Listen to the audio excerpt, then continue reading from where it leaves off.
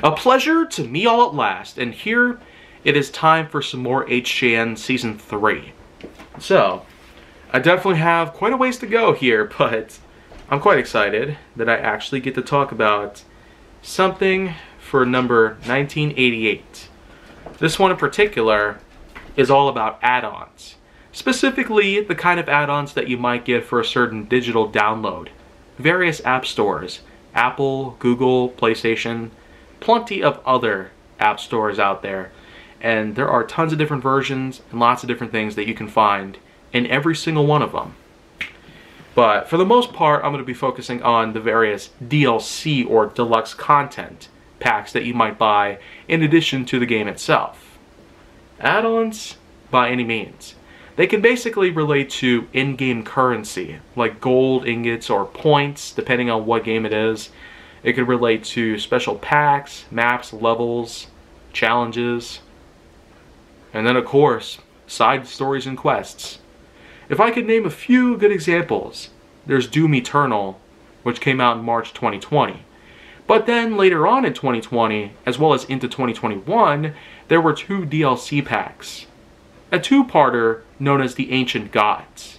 This was a DLC, believe it or not, that I actually had the chance to play.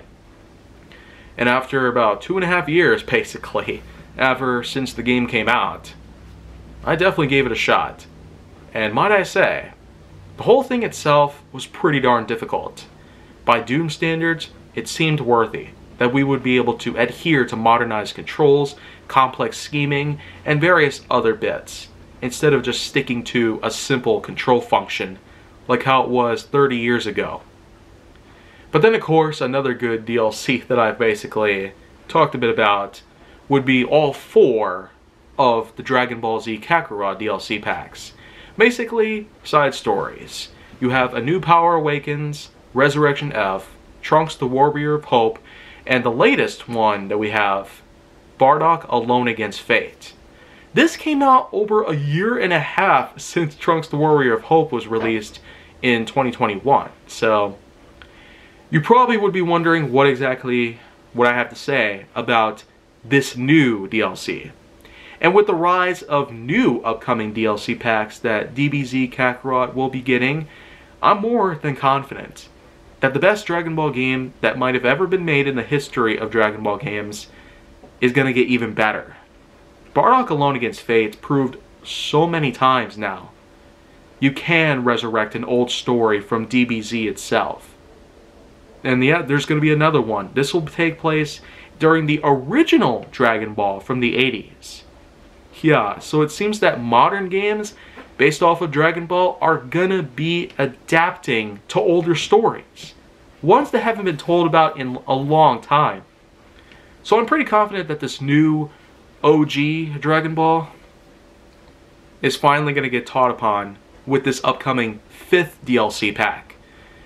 So, and as for the 6th and final one that they've talked about, it's still a kind of a mystery.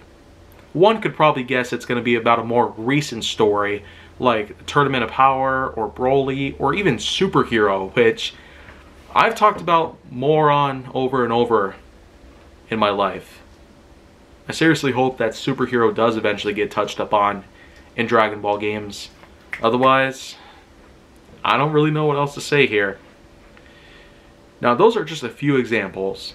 And there's probably hundreds of others I could talk about, like the kind of add-ons you might find in games like the Call of Duty franchise, Riders Republic, Ark Survival Evolved, Minecraft, and various other games on all sorts of platforms. But let's make one thing clear. DLC packs, amongst any game that you can buy, are incredibly expensive. Just to buy a 4-hour-long game, Bardock Alone Against Fate cost a $20 bill. Meanwhile, for the other 3 DLCs in DBZ Kakarot, I only ended up paying $12 for a season pass. I got all 3 games for $12. That's $4 each, for the record. But that's 5 times more than any of those 1 DLC packs within the season pass price. I could basically pay for 3 DLC packs for DBZ Kakarot for $12, but for the 4th, had to pay $20. So, I mean, is it worth it? Probably. The pricing might be questionable, but I can sure tell you, the gameplay itself definitely makes up for it. Has a heck of a story that thankfully has finally been getting more attention because of this. So, who knows what the future for DBZ Kakarot will be like with all these new DLCs coming out and whatnot. I'm pretty excited about what else there could be. Until then though, we'll just see what happens. And with the new upcoming Dragon Ball Super anime itself, oh man. Now I really can't wait for any of this. But I'm going to have to. And I sure hope that you're ready, because HJN as a whole is going to be steering more into detailed, descriptive messages. So it'll help make these episodes a bit longer and a bit more complicated than any of the others.